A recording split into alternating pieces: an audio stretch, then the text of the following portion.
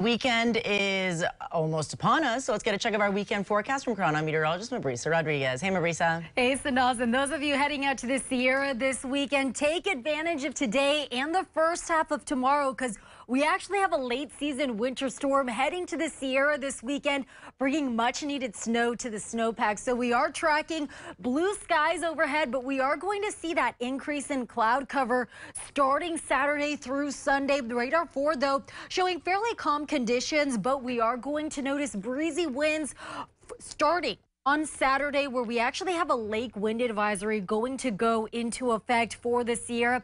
Could see some light scattered showers and even some light snow showers, mainly for those of you over Gray Eagle. But overall, the first half of the weekend is going to look fairly dry for most of the Sierra. But lake wind advisory in effect starting early Saturday morning for South Lake Tahoe. Could see wind gusts upwards of 45 miles per hour or less, increasing wave heights up to 4 feet throughout the lake. So just keep that in mind.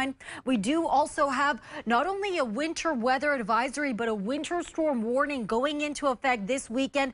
Winter weather advisory goes into effect Saturday night, but that winter storm warning won't go into effect until Sunday through Monday. And that's because we're expecting feet, yes, feet of snow making its way into the Sierra, specifically elevations above 8,000 feet.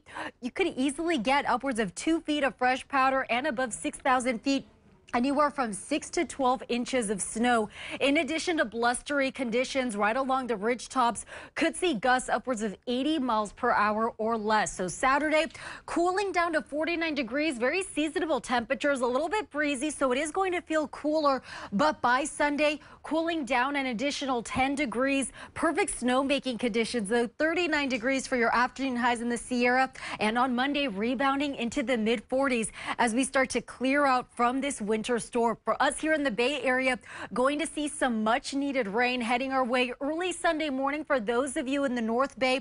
And by mid morning on Sunday, that storm is going to become widespread with light to moderate showers expected, breaking apart by Sunday afternoon. But we do have a slight chance of pop-up thunderstorms, mainly for those of you in the North Bay and Napa and the northeast portion of Sonoma County. So just keep that in mind when you hear thunder roar.